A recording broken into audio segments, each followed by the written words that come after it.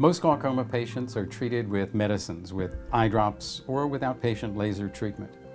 But for some patients, particularly those with the most aggressive forms of disease, surgery becomes an important part of saving their vision.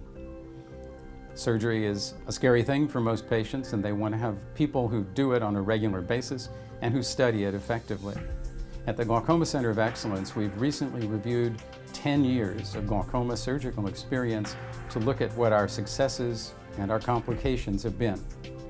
It's a center like ours that can talk about problems and complications, perhaps more than others do, not because we have more complications, but because it's our job to study them and to fix them. This 10-year review of over 1,000 operations taught us that a change we made 5 years ago has, in a very significant way, decreased the number of persons having problems and infections after glaucoma operations, which, while they're uncommon, can be very serious. At the same time, there are challenges remaining. We identified in this large review that 2% of patients were having a problem of being too successful.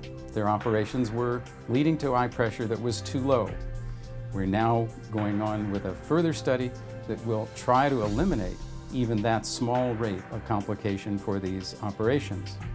Trabeculectomy, the standard operation for glaucoma, involves making a safety valve-like opening for the eye in the upper part of the eye above the eyelid.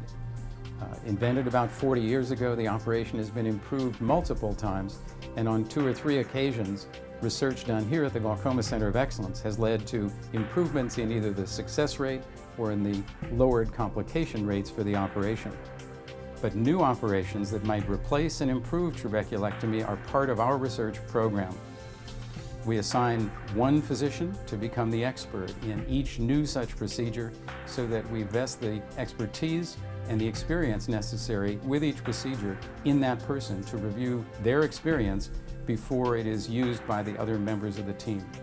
2 such newer procedures are presently being evaluated on our service, and we expect that among these new procedures, 1 or more of them will take a role in operating on some or all of those persons who have glaucoma. But our research programs are now engaged in trying to go beyond eye pressure lowering to treatments that, through research, would allow the eye to have its same eye pressure, but without losing vision. These treatments are planned to be those that could alter the white part of the eye, the sclera, to make the eye immune, essentially, to higher eye pressure. This, in combination with present therapy, could lead to even better outcomes for persons with glaucoma.